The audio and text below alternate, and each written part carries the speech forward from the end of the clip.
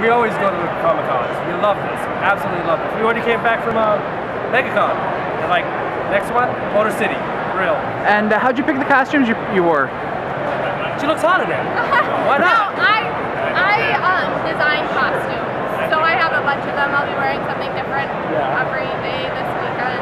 I just pick costumes that I think are interesting and characters that I like. Okay. I'm a sucker for a good villain. I haven't been a villain yet. I know. I've only been superheroes, so I know. I gotta try to be a villain next time. And what are you most looking forward to seeing out here this weekend? The artists. Love the artists.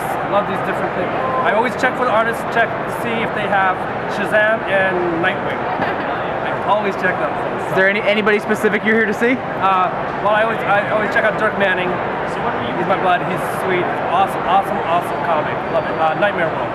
So and the rest of them too. Really cool. So. What about you? I like coming for the art, and I buy a lot of like geeky clothes, t-shirts, tank tops. I'm also a really big Buffy the Vampire Slayer fan, and Nick Brendis and J. August Richards